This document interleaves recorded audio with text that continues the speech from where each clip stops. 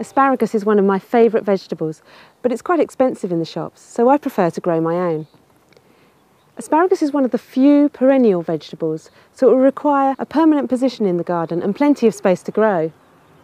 It takes a little effort to prepare and plant an asparagus bed, but once established, it's quite a low maintenance crop, and it will continue cropping for 20 years or more, so it's well worth the effort.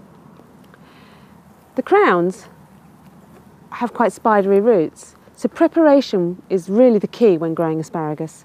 Once they're in the ground, these roots knit together, and so it's virtually impossible to dig between them to improve your soil or to remove perennial weeds. So it's well worth taking the time at this stage to prepare your asparagus bed properly. Choose a sheltered, sunny position on fertile, well-drained soil. Good drainage is essential for asparagus crops. Don't worry if your soil isn't perfect. You can dig in plenty of well-rotted manure or garden compost to improve the soil structure and fertility. If you're gardening on a cold, wet soil, then the addition of sharp sand or grit will also help to improve drainage. Make sure that the plot is completely weed-free too. Asparagus grounds are usually planted in March or April, but you can plant them in the autumn if you prefer. Today I'm planting a variety called Pacific 2000. You need to start off by digging a trench of around 10 inches deep and 12 inches wide. Fill the bottom of each trench with about 3 inches of well-rotted manure or garden compost to help feed the plants in future years. The excavated soil can then be mounded up on top of the manure to form a ridge along the length of the trench. The idea is that the ridge of soil will support the fragile roots and ensure good drainage. Try to make sure that the top of the ridge sits at about soil level. Asparagus plants will need plenty of space in the coming years, so lay them out along the ridge at a distance of 18 inches apart. If you plant more than one row, then you'll have to place these at least 18 inches apart too. Place each asparagus crown on top of the ridge with their roots draped over the edges. Once in position, gently cover the crowns with 3 inches of soil to create a small ridge and then firm them in. Water them well to settle the soil. In future years, your asparagus plants will appreciate an application of fertiliser in March, just before they begin to produce shoots.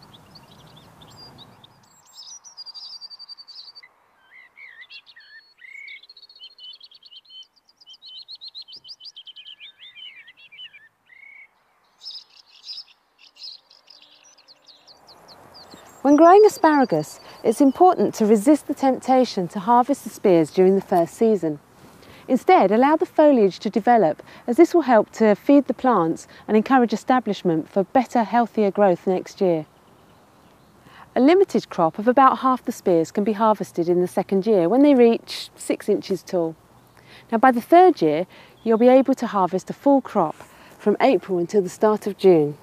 Cut spears individually at about 2 centimetres below ground level. You can buy special asparagus knives to make this job easier, but any sharp knife will do. Asparagus spears are fast growing, so you'll need to check your crops every day. It's recommended that you stop cutting by the start of June to allow any remaining shoots to develop into foliage. Throughout the growing season, your asparagus will need some attention, but they're not particularly demanding. It's always best to weed asparagus beds by hand, as the shallow roots can be easily damaged by using a hoe. It's also important to keep them well watered during hot periods to prevent the roots from drying out. Once the foliage begins to yellow in autumn, you can simply cut back the stems to ground level and mulch the rows with some well-rotted manure to protect the crowns from winter weather. Then sit back and look forward to another lovely crop of asparagus spears next spring.